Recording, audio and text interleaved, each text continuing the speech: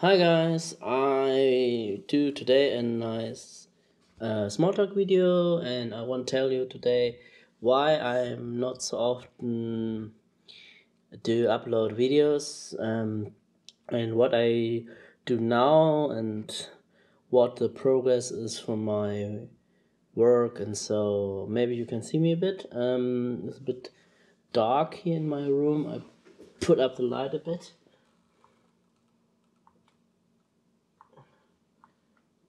Wait a moment. It's not easy to do this sometimes because of this stupid light thing here. And I have to ramp up the camera settings a bit. So I hope you can see me a bit better.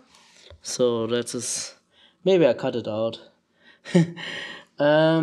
Yes, the reason why I'm not often upload videos is I work on a film set as a camera operator, and that is why I'm not often around in the house. So that is the thing. And I work at the film. It's a theater film. It's a drama. The title is Neon, and this film is a great opportunity for me to work again at a film set. I do that in the past. Maybe you saw the other small talk where I explain something about my gear. And yes, I was the last time often on this film set, and that is why I'm not so often on YouTube to do upload nice films and videos for you. But no problem. I hope, no worry, please. I have some videos in the pipeline. For example, after the small talk video, a video about my Snowmandra Parker from Canada Goose. Maybe a video about zine lenses. I got three lenses, 24, 50, and 85 mil lens. And the other time lapse video I want to do. And so it's again a little progress. The most thing I do it at myself, and I have not now a real upload plan or a real upload queue how I upload every Friday or every day a video. So I try to manage it so that you can get every time a video. I hope so. I have to check something. Wait a moment, please. Yes, sorry. I try a new camera system to record me, and so that is the first time with this system. Sorry for this interruption. So now we can continue straight ahead and fine to the video. I want to tell you, yes, the first thing, I'm working on a film set. The second thing is I want to have some nice videos for you in the pipeline. And the third thing is I get in June to another nice film set. And that is the other long part where may I not upload a video. I hope it's okay. And so the other thing what I plan on this channel May is a test how to let's plays, but I'm not a gamer. I'm not a guy in gaming. I am like more the film guy, and maybe I do it. That is an option far in the future. Now I want look more and more at the film stuff. Time lapsing. I want to do longer time lapse and better time lapse. Now I have a nice equipment. Thanks to DJI for this great stuff. That is a DJI RS2. I got 2 of them. One is now on this. One is using now for my video here, for the Smalltalk video, and the other one is packed up in the case. Maybe I want to do a video from this machine too. It's a great gimbal. I ordered the active tracking system, the Raven Eye, so I can do better Smalltalk videos, better videos about stuff. So, yes, that is a nice machine. I got it from DJI. Some other film stuff. The other thing want I tell you is the work at the set as a camera operator, as the second camera operator, get me more and more knowledge how I work with film crews, with set, and with the commands on set, with the workflow at the set, up to the data wrangling on the set, how manage the whole thing. It was a great experience. It was like a studio theater thing where I'm more inside. We have many grip in the theater. We have 2 cameras, a Sony A7R3 and the Red DSMC2 with much lenses and a nice actor. It was a great experience to do this. Nice film in the theater. The second film is not in the theater. It's more a typical film. It's more normally movie-like. It's a story. It's like more drama story in this. But I don't know really what we want to do. I'm on this set again, the second camera operator. I use on both sets my own cameras. My first camera was the Red DSMC2 and the Sony A7R Mark III.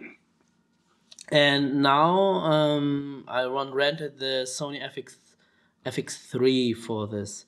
I want to use the Komodo, but the Komodo does not fit in my picture profile.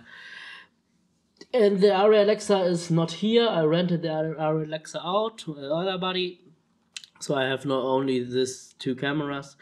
And so we want to use the gimbals, the RS2, and maybe we rent a Ronin 2 with this big one. And we have other normally stuff. And so in my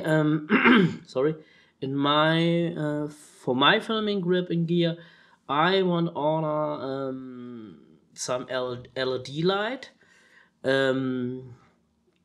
high-end LED light, not from Arri. It's from the other company. I don't know the name. It's not cheap, but I need more light. I have only now my ceiling light. That's great LED panel too. But I want more high-end stuff. So I order some nice light. Then I built my slider ready. That is this huge thing in the background. Maybe you can see a bit. That is this machine here. That is the slider. And the stupid police are outside. And I built it ready for the next films. That is a 3 meter long slider, so I can roll around 2.5 meter on this slider, and I want to put the gimbal, the RS2 on the slider, so I can have an extreme nice movements for filming. So the slider is built from machine stuff. These are normally the rails are normally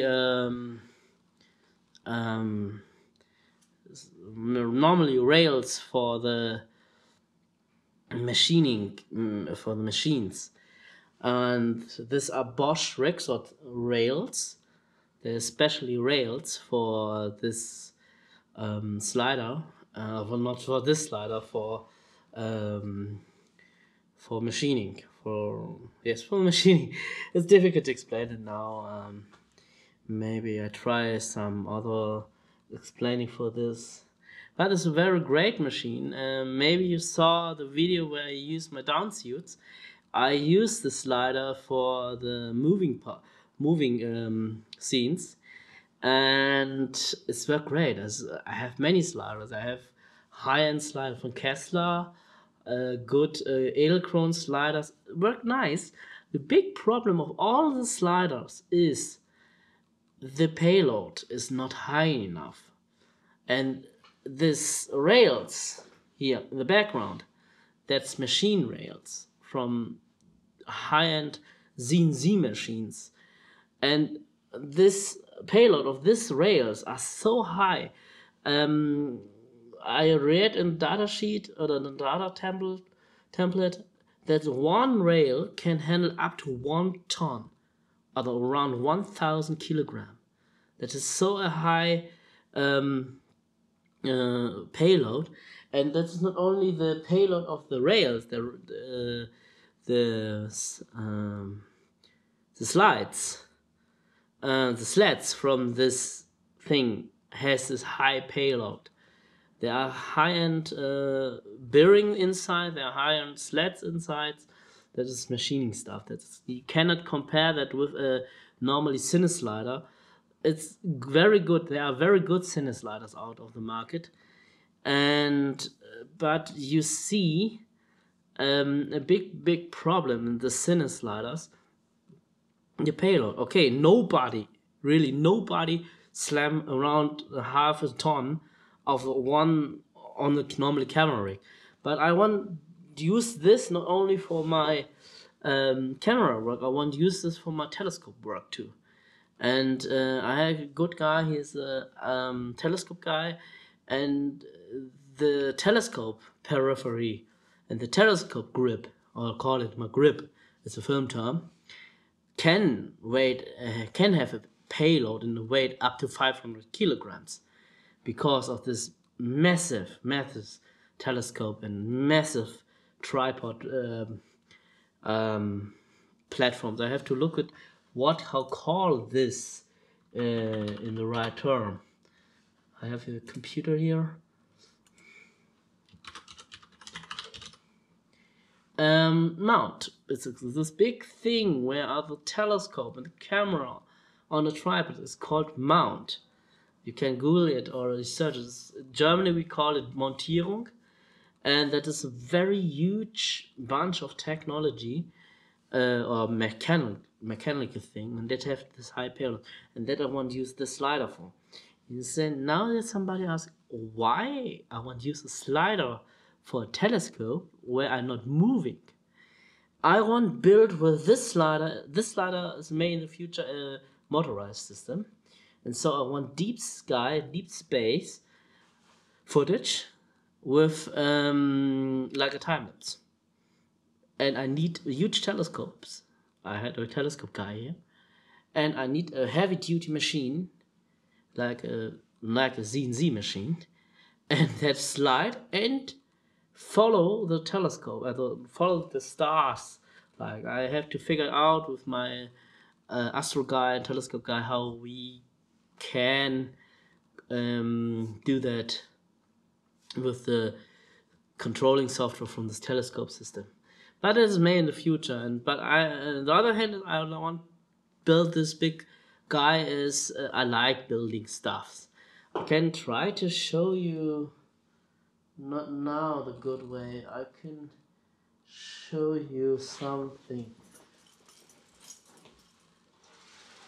Oh, I hope you can see something.